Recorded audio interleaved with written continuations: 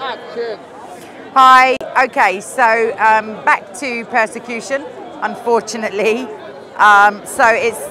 This is a story from International Christian Concern. I've been following all of their stuff really closely. It's absolutely heart-wrenching. There are some good stories, and I will get to them today. Okay, so India.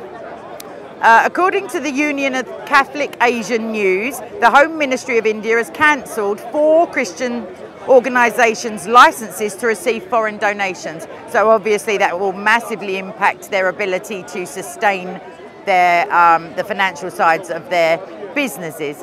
The move reportedly comes with no explanation from the government.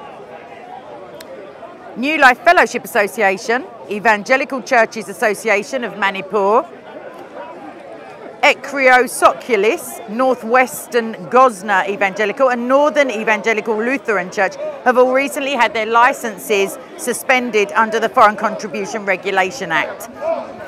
So these 4 Christian organisations will be unable to legally receive funds from outside of their home country.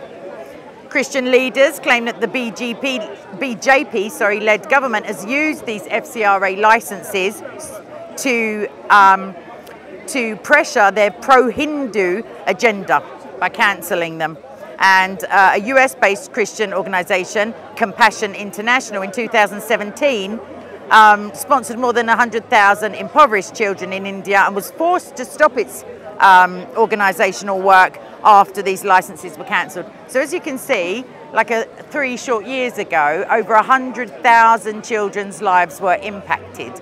The scope for impacting positively and financially the lives of hundreds of thousands of more children in India have been unfortunately put to rest for the moment. So I would ask anyone watching, please do pray for Christian organisations globally, obviously the church as a body of believers. I don't mean the established buildings and the ecumenical councils. I mean the actual people on the ground trying to help impoverished Indians.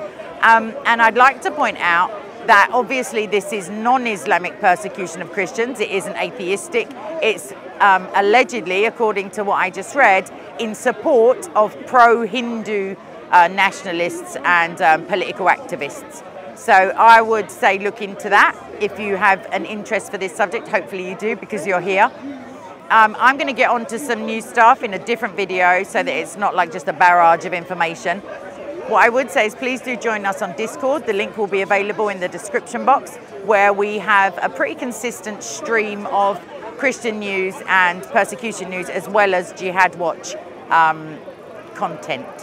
So please do pray for us at the park. Pray especially for India as they face these hardships, and pray for the children who aren't even Christian, who are being negatively, massively impacted by the pretty arbitrary decisions of its government without any explanation. All right, God bless you all. Thank you for your time. Bye-bye.